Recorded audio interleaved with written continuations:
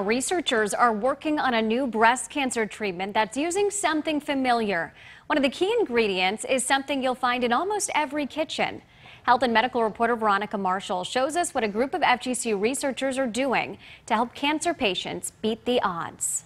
42,690. That's how many people are expected to die from breast cancer this year alone. Dealing with cancer loss is something Grace Anderson understands. I've had several family members pass away from cancer. The idea of being able to contribute to cancer treatments is just really important to me. Now, she's part of the team at FGCU that hopes to bring that number down to zero. Our focus at the moment is breast cancer because it's a real killer. We're adding to basically this library or arsenal of treatments that then medical doctors could use to treat patients. The researchers innovate new breast cancer treatments by creating new chemical compounds out of salt. Why salt? What is our body made out of? Water. So if you can dissolve something in water better, it will be more efficient in the body as a drug. You don't want to kill the healthy cell. You just want to specifically and selectively kill the bad cell when it comes to cancer. And they've seen some success. We've tested 5 chemicals so far,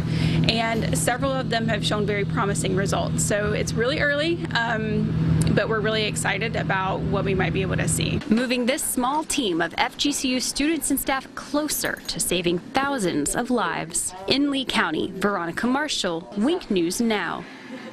The team has been working on this project for 2 years. It's in the research phase where students and staff create the compounds on a small scale, checking their reactions in the lab and testing them out on actual breast cancer cells.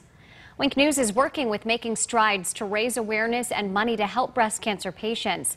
Just go to our website, winknews.com. You can click on this Making Strides banner to make your donation.